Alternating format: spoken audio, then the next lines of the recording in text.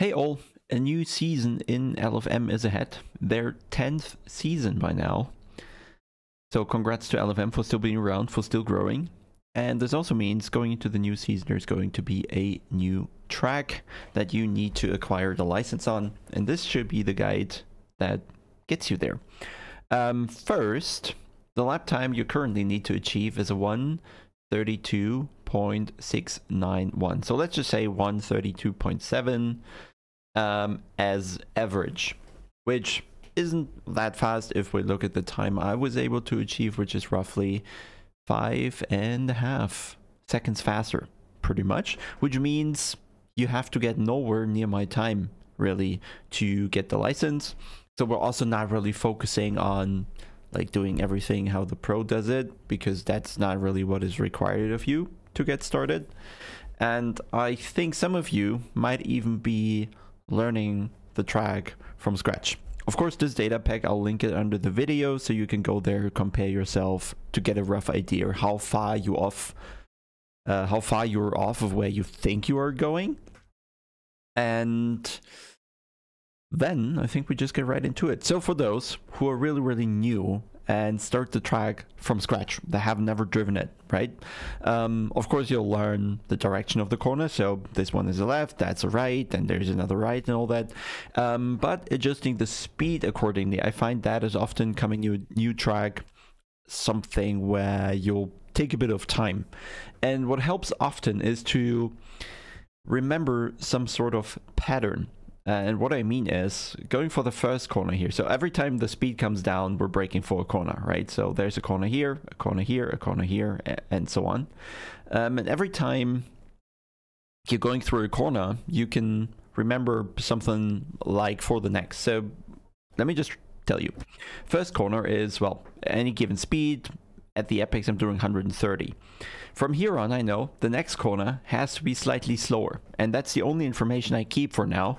I do turn 1, and then I know turn 2 is going to be slower. So I need to brake a little more, a little earlier, or whatever, depending on, of course, the speed that I get there.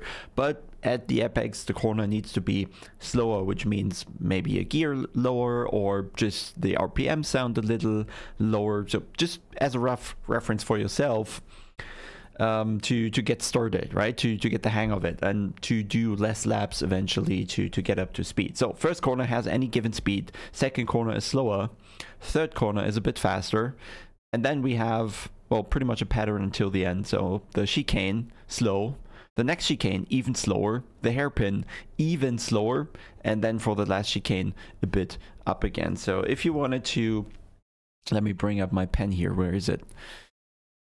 It's loading. There we go.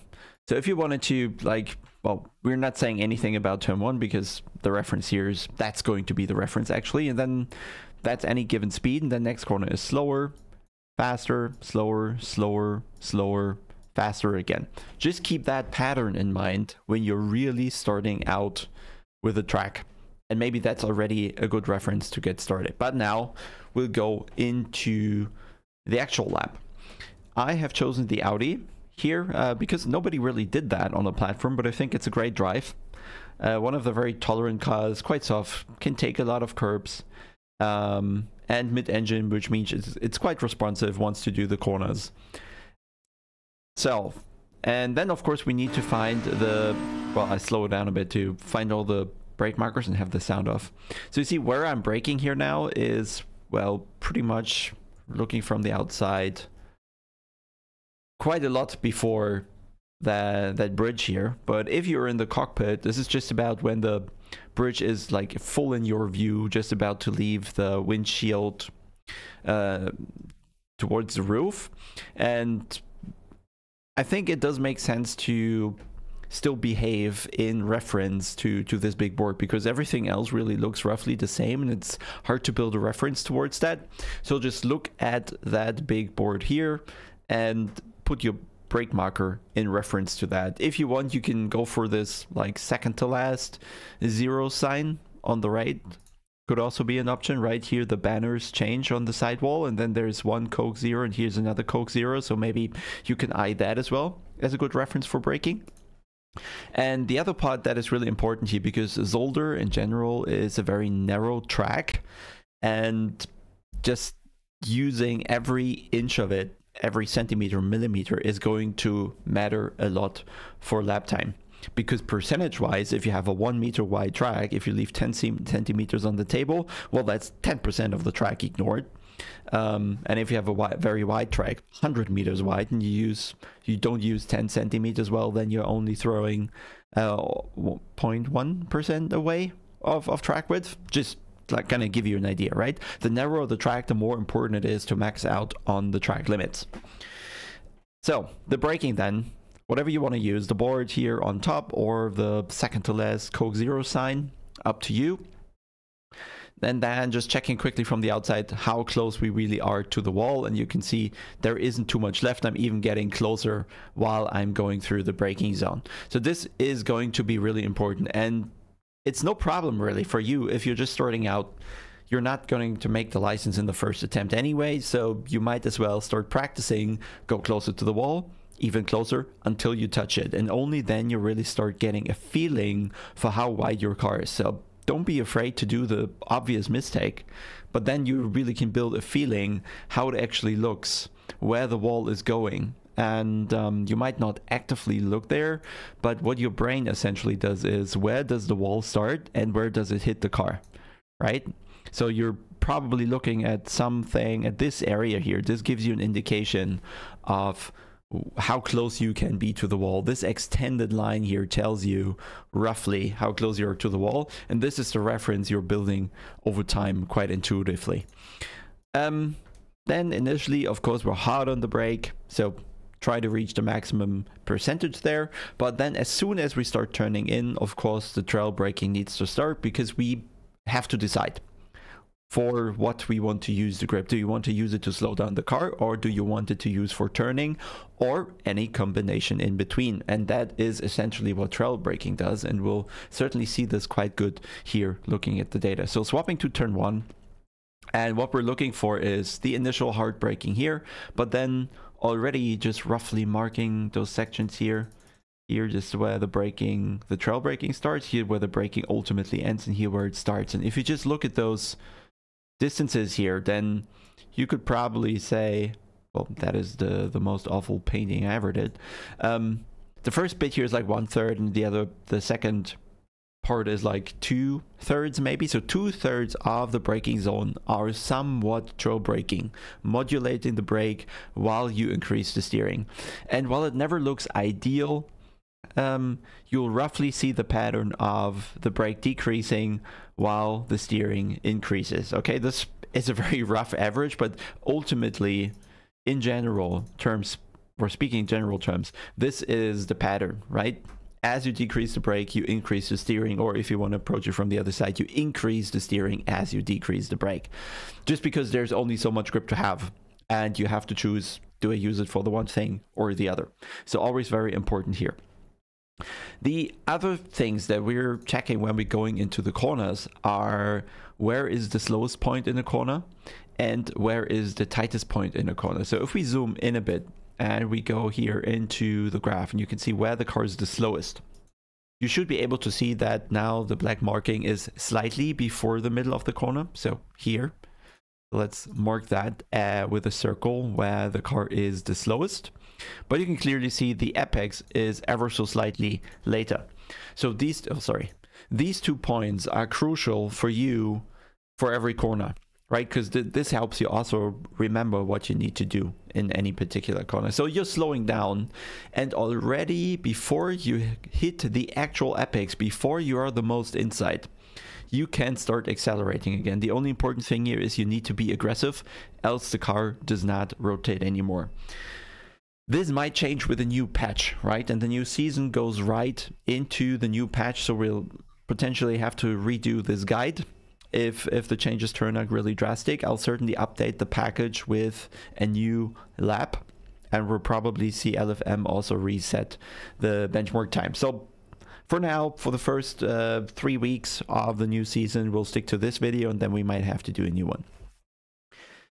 So the apex is slightly later than the slowest point in the corners, which means you are accelerating through the apex, which you can see if we just look at the line here. My throttle is already fully pressed as the car goes through the apex. That's important just for you to remember how to approach that corner. And if you find yourself to instead you hit the apex, but you keep slowing down because you were still going too fast and your car was pointing away from the corner or something, then your slowest point in the corner will suddenly be here after the apex, and this is going to cost you a lot of time on the straight afterwards. So just remember that. Keep the slowest point in the corner and the tightest point in the corner close together, at least as a start, right? You don't have to do the exact same thing that I do, but keep them close together, and that will definitely help get lap time out of the car.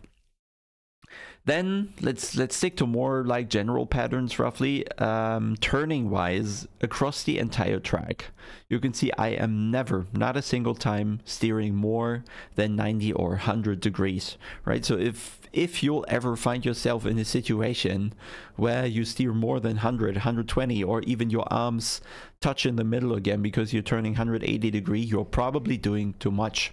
So just take that advice and watch yourself a bit. If you steer more than 100 degrees, you're probably overdoing it a bit. Okay, then let's actually watch turn one quickly, how it looks from the onboard. I'll slow it down right away. We'll do the fast lap at the end. So the turn, it starts a bit. Immediately the brake starts releasing. The rear is a bit loose here. That's why you see the steering going in and out. I'm trying to balance the rear.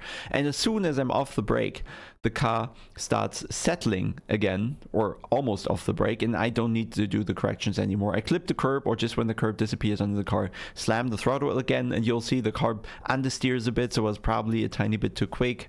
So I had to do the slight lift that you just saw there to make the exit off the corner. And this is the next part that happened, is really important, because on a narrow track we need to use every tiny bit that the game is giving us, and I think I pretty much nailed this here. So the tires are just about still on the green stuff here that offers support, and well, the camber is already almost arching over the sand there. So using all that is important. What is also important about that is don't just go there by opening the steering, right? The car needs to be fuzzed there, given the speed it is carrying, right? If you get to this point by doing 140, you could have probably also taken a tighter line. So the target is to just about stay on track, because the car, it has no other option. That's the only way to get there or to stay on the track in this situation. That is the perception that you're looking for. The car just about remains on the track because the speed is just about high enough or slow enough to do that.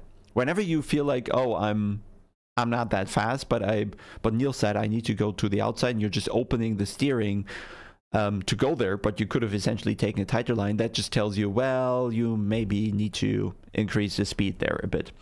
Then very short distance actually between turn 1 and turn 2, so we'll need to, oh, that is really loud.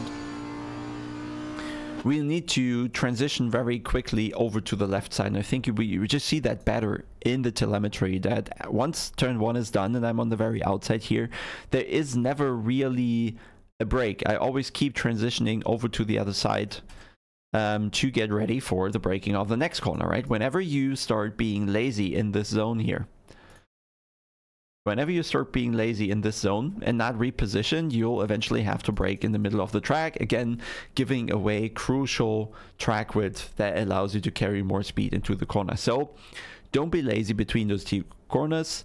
Reposition early so you can straighten up the car here. That's the next crucial point. Straighten up the car before the next braking zone, because it's always easier to brake in a straight line. When you're already cornering and you're hitting the brake, it likely means that one tire is not going to be fully loaded. It's not going to support you as much, especially when you brake aggressively, and then the ABS just interferes, or it can't even handle it. The tire locks up and you go straight, and of course we want to avoid that. So for braking, it's important to be as straight as possible. Sometimes you won't manage that. Just because the track doesn't allow it, or it's not actually the fastest line. But as a general rule of thumb, we want to start braking in a straight line or in a as straight as possible line, which is then also indicated by there being very, very little steering angle applied as I hit the brakes here. So we're talking 5 to 10 degrees somewhere here. Just trying to tell you, we are braking in a straight fashion. Now looking at turn 2, it kind of means we also need to look at turn 3. They are pretty much almost, well, they are adding up to 180 degrees, but you can see the first corner covers a few more degrees, right? The angle in the inside here is a bit narrower, which means this car probably has to turn, I don't know, 100 degrees here and maybe just 80 degrees here, something like that. And that just means the second or the third corner here is probably a lot quicker than the second one. And you can also see by, again, we just do the same thing here. Where's the slowest point in the corner? Where's the tightest point in the corner? If we just go, where do we go? Slightly here. That is the slowest point in the corner again. So let's put a slight marker. The slowest point in the corner, again, is definitely way before we are the tightest in the corner, which is here. Okay? And we are, again, accelerating through this apex point there. Okay, which means in turn, if you look backwards again, you need to be done with the slowing down before you're on the very inside of that corner. And that's pretty much a pattern that you'll see often. Always differentiate between the slowest point in the corner and the tightest point in the corner, and try at least to put them similarly to what I do. Most of the time you'll have the slowest point before the apex. In very rare cases they will fall into the same place. We might already see that one corner later. However, again, you see the initial braking here. Just ever so tiny amounts of time, I'll actually be maximum braking. And that is because we already start turning quite quickly here. There never really is this ideal straight line braking. So as soon as we turn the wheel, we'll have to allow the tires to find that grip somewhere. So we cannot use all the grip as well for the braking. So pretty much in this braking zone, you could say that the entire braking zone is trail braking. So don't be too aggressive here on the brake. Maybe initially, only really when the car is straight, you can slam it initially, but once you turn the steering wheel, really imagine a connection to your left foot that handles the brake.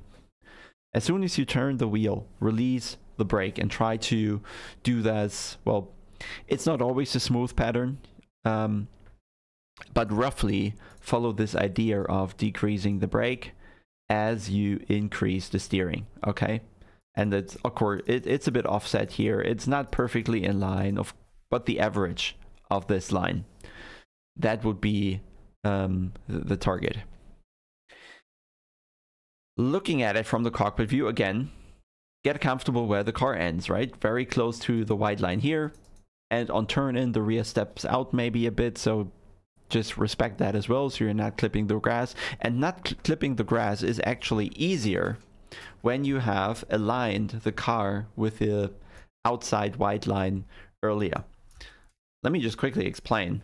When the car is traveling parallel to the white line, then, so white line here, I mean, you can already see it, and the middle of the car kind of points into the same direction. Now, if I hit the brakes aggressively, I know the car won't suddenly go into this direction. Can't happen because we're traveling straight. But say if your car was in a position where it was still repositioning, I'm painting this rather extreme, right? The car is going this direction, and you now hit the brake and still have to do this rotation, then it's very likely that you just don't have enough cognitive resources, literally, to manage to keep the car away from the grass and figure out where the apex in the corner is. There's only so many points you can look at once, and usually that's one point. So by putting the car in a position, that's the whole repositioning aggressively, right? So coming over to the side, straighten up the car. Now you know you will not be in a position where the grass is threatening you, and that makes it easier to use more track. So transition to the other side early, straighten up the car, put it parallel with the white line, and then the grass can't hurt you. Let's move on and see. The initial braking has already happened, so right away I'm starting the trail braking. And then I'm still kind of trying to stay for the outside here because this initial kink is really nasty. You can turn in too early and then you find yourself in the middle of the track. But the actual turn-in point, well, it's more something like here. Right, that's the actual turn-in point into the corner. And that makes it also really tricky here in this section to drive properly. I think it looks more extreme actually in the game than it looks here in our measured map. But you can see there's the kink and we're cutting through this kink in a bit. So if I had to idealize this line a bit, then we're starting the braking from here and going straight again to the outside position from where we actually start turning in. Right, I'm overdoing this. I'm making this more exaggerated, right? But here is an area that you're kind of cutting across, and then the car comes ever so slightly further to the outside again to the actual turn-in position. So be aware of that kink in this area here, that it's not confusing you too much. Take a bit of a shortcut through that. And what happens here again is probably you're leaving a safety space to the white line, to the grass there. Additionally, you'll also see this when in the car. The ideal line is, well, more in the middle of the track, and it does really matter for the grip level. So if you turn in from the very outside here, there's just not going to be as much grip as on the more darker rubbered line. Now the car slows down a bit until the, well, not middle of the turn. Here the brakes are stopping. Now I'm coasting a bit, and here I'm back on the throttle, and you can see I'm nowhere near the apex yet. It's probably 10-15 meters away, but I've slowed down enough that now on throttle the car will still come further to the inside. So with the throttle press going onto the curb, that was just, well, I'll show you again what happened there. You can see it on the exit here. This small thing is just as I go over the curb on the inside, I'm just letting go of the throttle ever so slightly because the curb can force the car to snap. And if you just allow a tiny bit of lift on the throttle, it can make the car much more stable, or at least much less likely to snap on the exit there. Then you're really driving those two corners as one, right? I'm never going straight in between. I always have steering angle applied down here, but the second part of that corner should really be flat. All you're aiming for is carry all the speed to go wider on the exit here, and don't really be scared of those extra curbs they put there.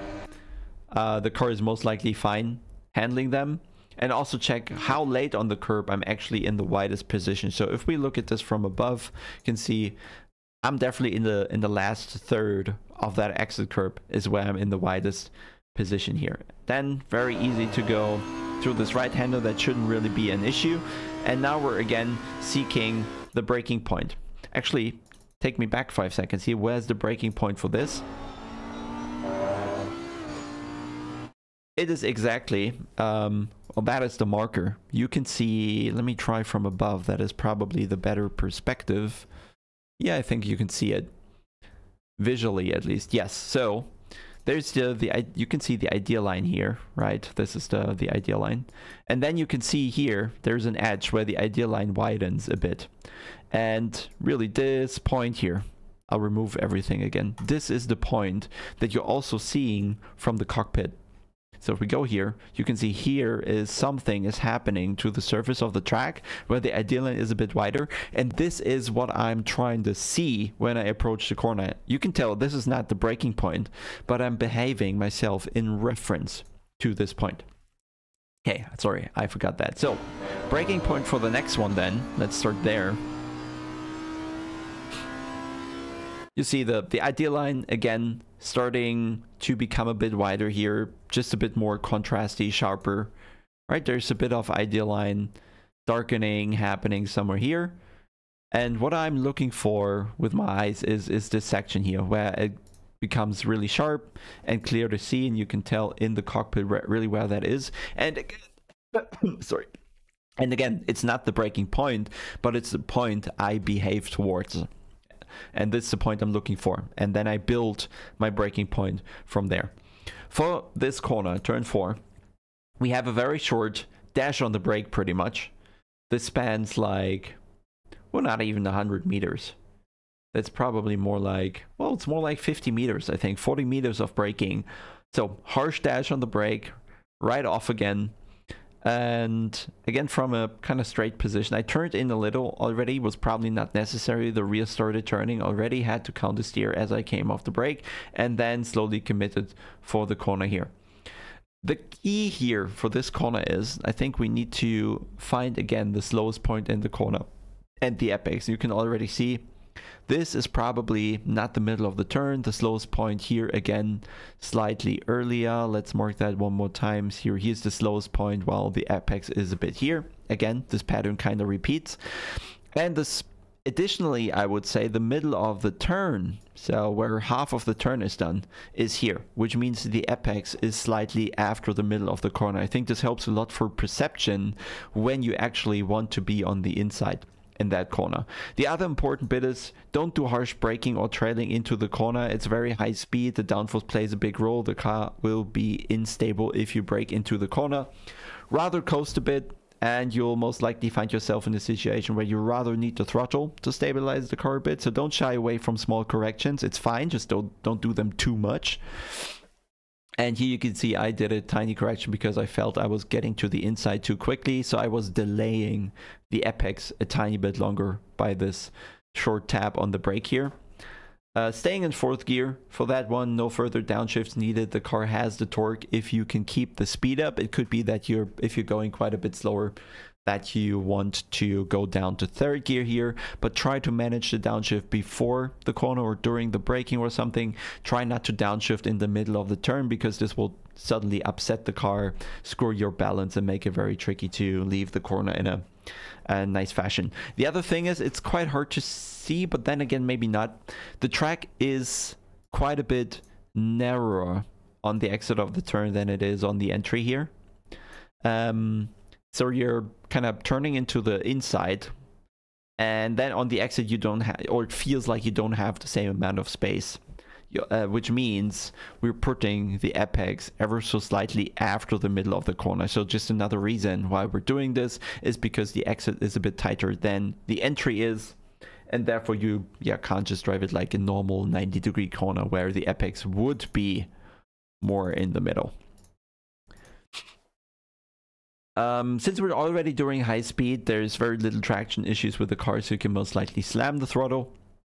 And you'll see that I'm also kind of trying to hit the curb on the inside because that helps turning the car around. I'll play it half speed. Just roll a bit, tiny correction there. And then once on the curb, fully on the power. There's a bit of trust needed here for that very narrow exit curb. But then you'll find your way. So later you put the apex, the easier the exit of the corner becomes. For the chicane then, again, trying to find the braking point. There's the 100-meter board. We're flying past that. And I'm looking for, and you'll see this shortly, I think it's here right now, next to, well, the lamppost. But there's something in the grass where it becomes a bit more dusty, more sandy.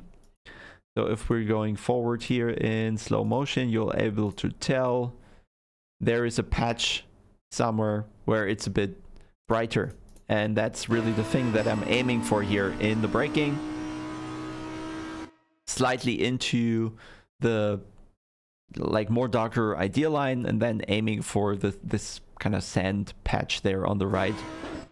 Then I'm hitting the brake hard, already aligned on the outside here. Let's go for 5, 6. Braking fully in a straight line. The longer you brake in a straight line, the more capacity the car has to slow down. And again, here in this chicane, this is probably the part that's going to annoy you the most. So let's get this right.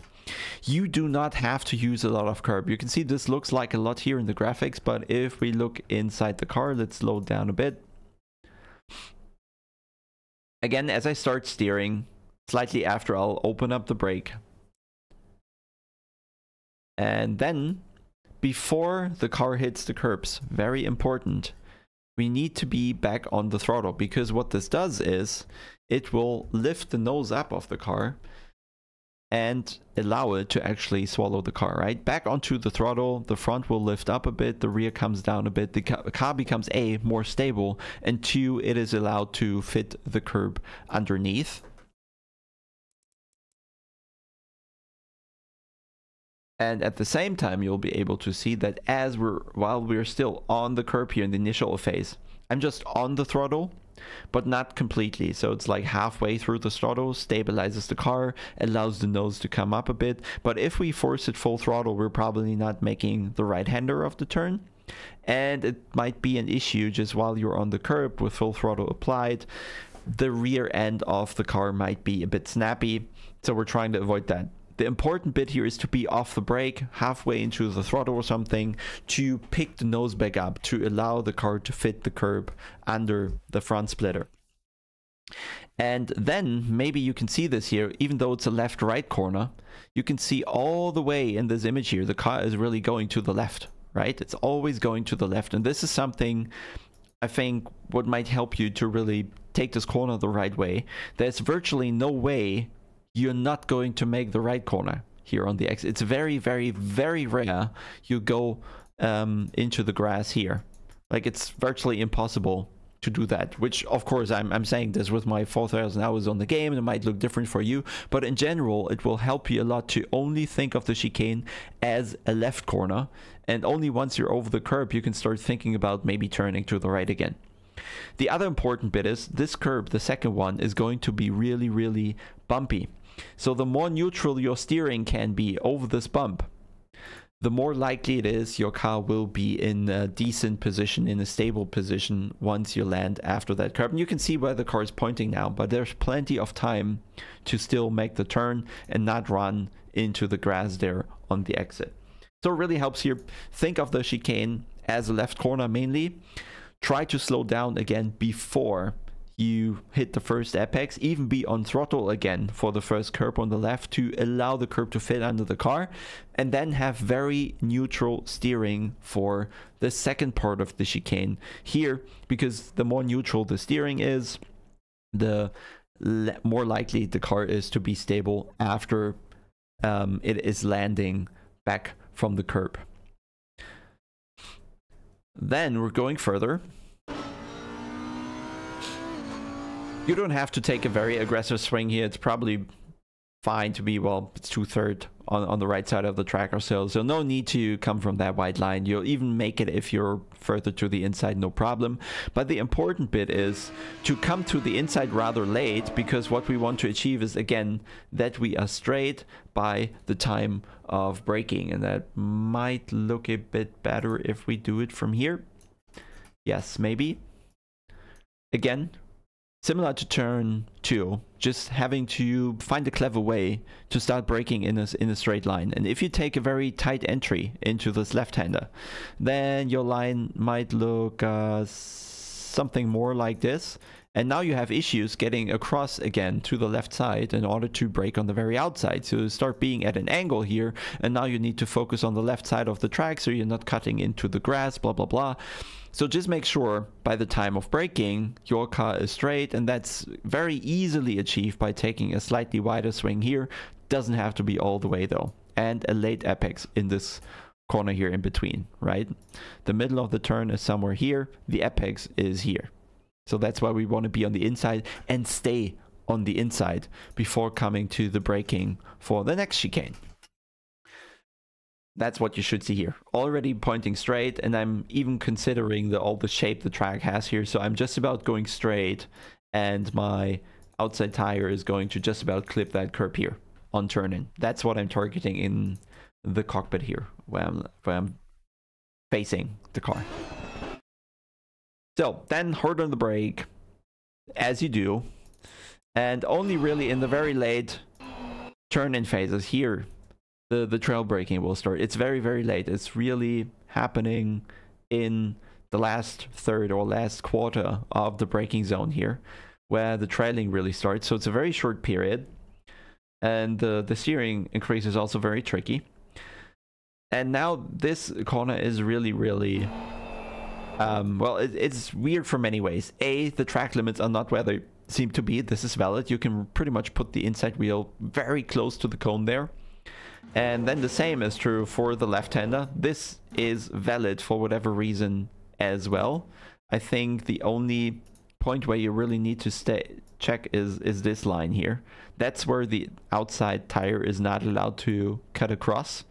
So you need to kind of, I don't know, find this rain gutter or something, or at least keep the outside tires on the white and red stripes and not go onto the green patch. But with the left side, or the majority of the car really, you need to go over all these bumps. And using that track, that's easily half a second to a second when you're not driving around the white line there. So cutting the track is crucial as much as the game allows you there. But let's wind this back a little because there's more to unravel. And we're going to do this by stepping out of the car once more. And we're also changing the camera. If we zoom in, I think you can start to see how the track is actually shaped in terms of where it goes down and where it goes up. And if we just fly around here, you can now see the first curb, like it's almost a hole. We're really falling into this space there. And that's going to cause issues with the car, right? We're going over the sausages there and then almost falling into the ground by, I don't know, 20, 30 centimeters, something like that. There really is a 3D shape that is trying to destroy the car there. And we need to find a way to sort that. And to a lesser extent, this is also happening here in this left-hander, but it's much less problematic already than in the first one. So what do we do in order to not run into the ground there? So we're slowing it down here a bit. We're braking pretty much. Just look where the throttle already is back applied. Let me fly out of the car. Actually, maybe reset the camera a bit, because then we don't have to zoom that much. But I just want to give you that rough feeling of where you need to be timing-wise with the throttle. So just when I start going onto the curb, just when the curb goes into the ditch here, or hole, or whatever you want to call it, that's why we want to be back on throttle, because again, this will help pick the nose up. This will help to stabilize the car. This will help to not run into the ground and have some unexpected behavior going through this hole there. We can probably also see it if we just fly outside the car here a bit. Yeah, the outside of the car is still where the hole isn't that large, but the inside, it does really matter. And I mean, yeah, the inside is flying here, right? And the slower you go, the more likely it actually is that the car runs into the ground there. The faster you go, the less likely the hole is going to be a problem because you're jumping over it. So I'd say just keep that in mind in a way. But then, yeah, I kind of hit that thing there regardless. It's just important to be on the throttle there to give the rear tires a bit of lock so the car doesn't suddenly rotate very aggressively. The throttle actually helps there, stabilizing the car, taking capacity of rotation out of the car, and this will make this corner more pleasing to drive. Then just watch the throttle pedal as we go along. On turn in into the left-hander, I'm going off the throttle now to get the car into the left-hander. So what we're doing is we're opening the differential on the rear, which just allows the rear tires to spin independently to some degree, which means the outside tire is now allowed to travel faster than the inside, which allows the car to rotate. Additionally, we're putting some more weight on the front axle. We're taking some weight away from the rear axle, and that allows the car to rotate into this corner. Perception wise, let's check something here. So this first corner, we're doing it at 95. The second corner, we're doing it 87. So again, what you want to remember is that here, the first one is, say, the faster of the two, and this is the slower corner of the two. Just as a way to find a pattern through this corner, and the corner afterwards already a big plus. Again, going to be quite a bit faster than both corners before. So it's kind of medium fast, slow, faster than the initial one.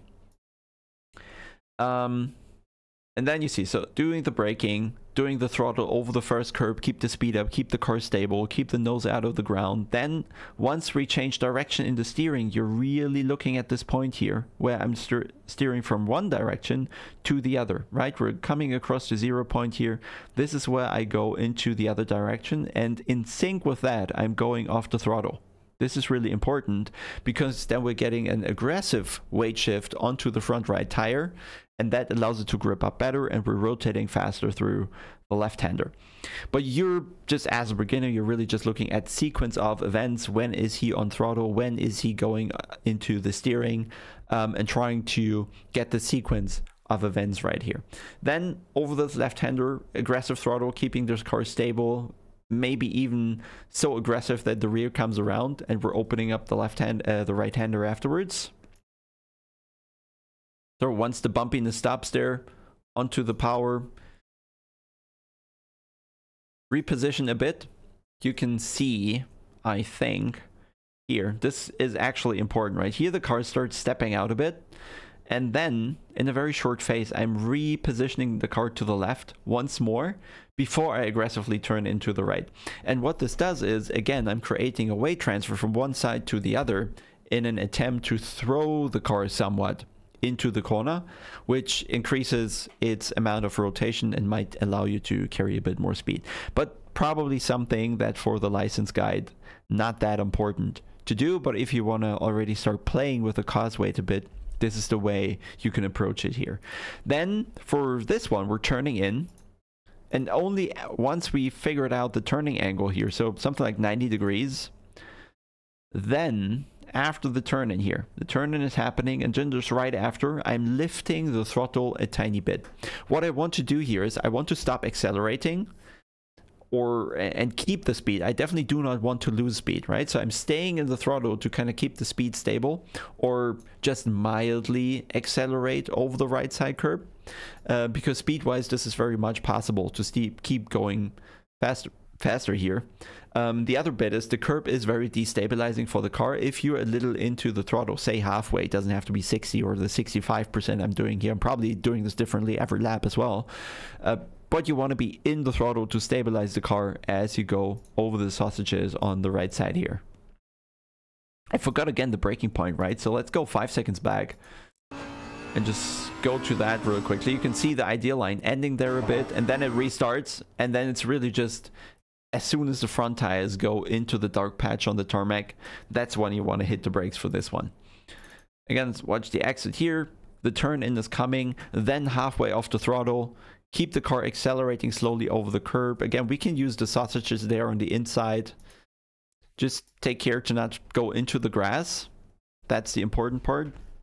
The grass is going to be too deep, going to upset the car. But if you go over the sausages and kind of right back onto whatever this is, you will be fine. The target here is to be flat through the next corner.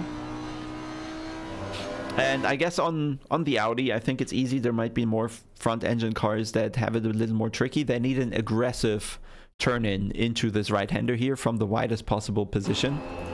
So we're going onto the curb here. Really as much as as much track as you can find on the left side here. And then on many cars, you'll need an aggressive turn into the right. Mostly front engine cars. And then just this aggressive turn into this corner. This is going to help a lot to get it around the corner.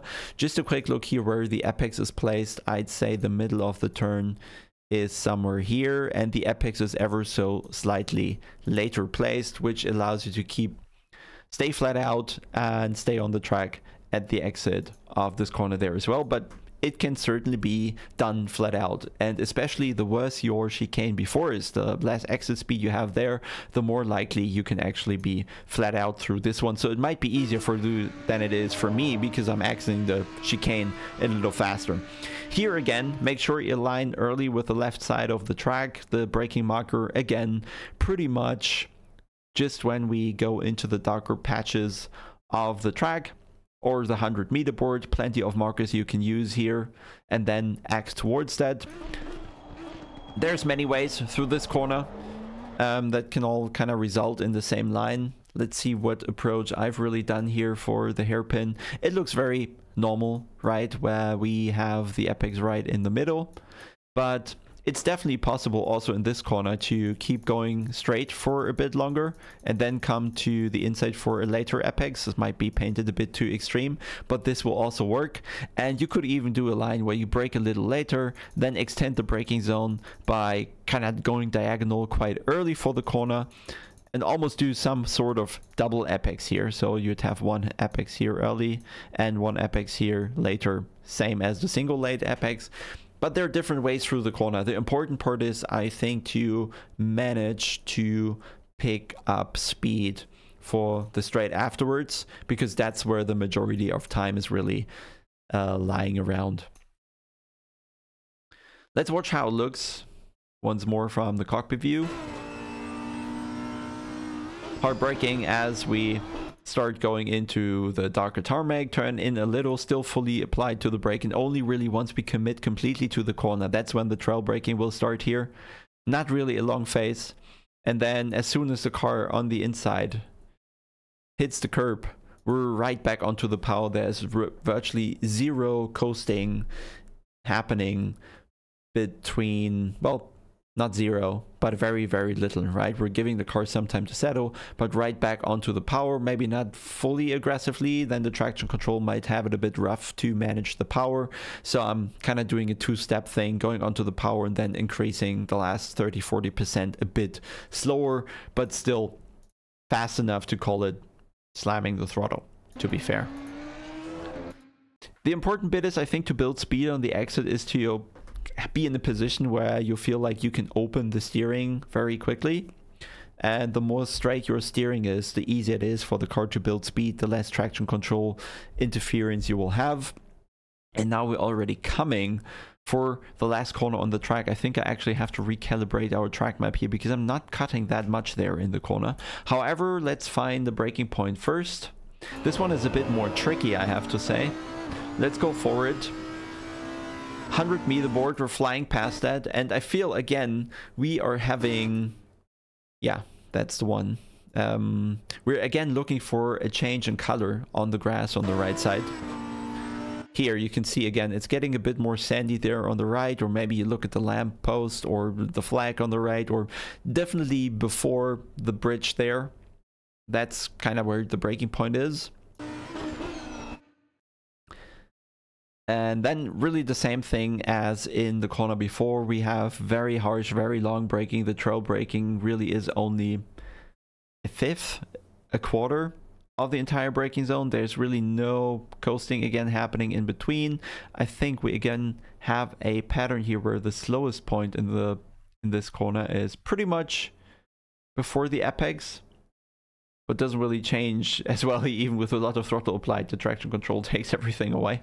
But again, doing this thing, slowest point in the corner, apex in the corner, and then we have the same thing where we're accelerating through the second turn. So you could say this is the slowest point in the corner, and then we're accelerating through that apex there as well. General perception should be, even though it doesn't really look like this here, is that you're opening up the right-hander. So I'm painting this in an exaggerated way. You're trying to do something like staying tighter here, opening up the right-hander to get good exit speed onto the main straight. But you can tell the perception might be quite a bit different than the line you're actually taking there. But just keep that in mind, that you want to have a good exit onto the straight. That's more important than having good entry speed into this chicane. Then there's a bit of, yeah, the curb is kind of a bit nasty. It's trying to deceive you. We're really seeing this when we zoom out and look at it from above. And I don't know why they're doing this kind of curb shapes. I have no clue. They start making the curb wider here, wider, then they make it super wide, and then they make it very narrow again. So essentially what you can drive along is this line here. Right, that's what you're targeting. You have to perceive a line that goes right through the sausage curbs there. Can't really use more, because else you'll run into, and really the sand really is a hole here. You'll fall really down, the car bottoms out, it might spin, whatever, so don't do that. But you can definitely go across the sausages, again, with a bit of throttle applied that will stabilize the car there massively. Well, maybe let's fly over the car, that should be better to see. Right, and you can tell I'm not even going here, I'm going this way. So I'm aiming at, this is the edge I'm aiming for, this corner, just right next to that. That's where I'm trying to be. And then let's watch the right hander right afterwards. Short full throttle there for the right. Once I turn in, again, once I go onto the curb, I release the throttle a little bit, but not entirely. And then same thing here with the curb. It starts becoming wider, then it becomes really wide, and then it's tight again. So I'm again driving a line that aims, sorry, that wasn't good, that aims for this patch here, right? This is roughly the perceived actual curb that I'm driving. So I'm just trying to stay away from the green hole that we're going to have here again, but we're definitely not driving along this here because that's going to put us in a very bad direction for the corner exit. Then going over the sausages, halfway, 3/4 of throttle, something to keep the differential locked, keep the car stable over the curbs until the car settles, and then we're increasing into the rest of the power. Keep the car bumping here or bouncing here. Once the bouncing stops, you can commit to the throttle. Again, really important, minimal steering angle on the exit. That's going to keep the traction control silent and allow the car to build speed. And then you'll just need to do a couple of these laps one after another. And so you get the full impression once. We're just going to run the entire lap now at full speed with me shutting up, and then you'll just click the link. Take a look at the data pack you'll have to set up for race, for the qualifying. I think for the license test, you just put 20-30 liters or something like that. That's not going to change the balance of the car a lot. And then relax a bit. You don't have to be as extreme as I did. Try to go by this rough pattern. This corner is fast. This is slower. This is even slower. That one is faster again. And then we have whatever I showed at the very beginning at the video. Take it easy. Don't be too aggressive. Don't scream at the car. Don't be too harsh with your inputs. Let the car do the work. Try to use the track width mainly. Be on the outside when you need to. Be on the inside where you need to. Try to find the same or similar slowest points in the corners that I do. And when the car goes wide, make sure the car goes wide because it's fast, not because you open the steering, if that makes sense. And then I hope you have your license very soon, and we'll maybe see you on track one or the other day. Have a good one. Bye.